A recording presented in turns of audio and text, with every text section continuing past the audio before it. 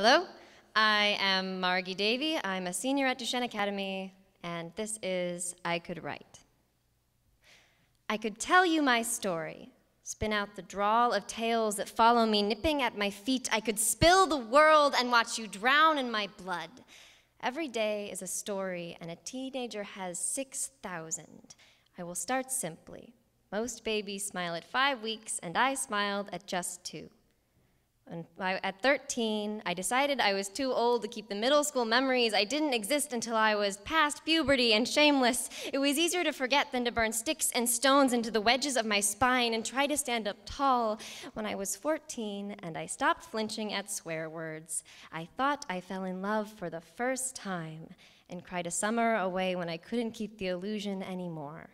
For 15, I figured it all out. My brother splayed his blood alcohol level on the street, came home with a ticket and a story to tell. The next 6 months, I was invisible and he was everywhere. 16, I found a home in the arms of a friend who knew what it was like to only see phantoms of herself in the mirror.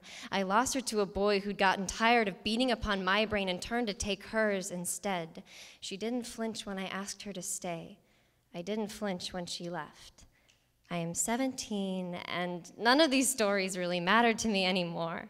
I could cut upon the wounds, peel away the skin, and show you what it is like to be alive, to feel pain, but what's the use in these words if they are only ever tormenting?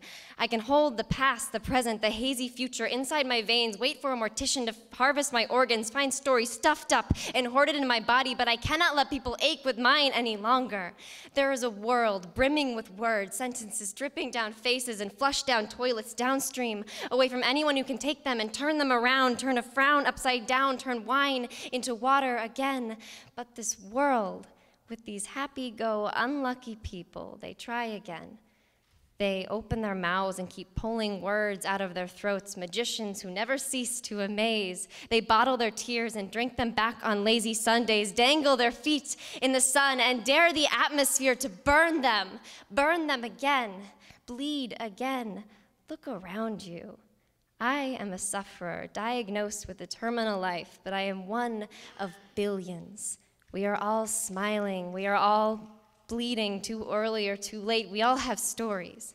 Some choose to, our pains are thumbprints in a collage of world history, and some people choose to tell theirs, and some don't. But our hearts are no larger or smaller because of it. Our existence matters. Whether we had 6,000 or 600 stories, we were here.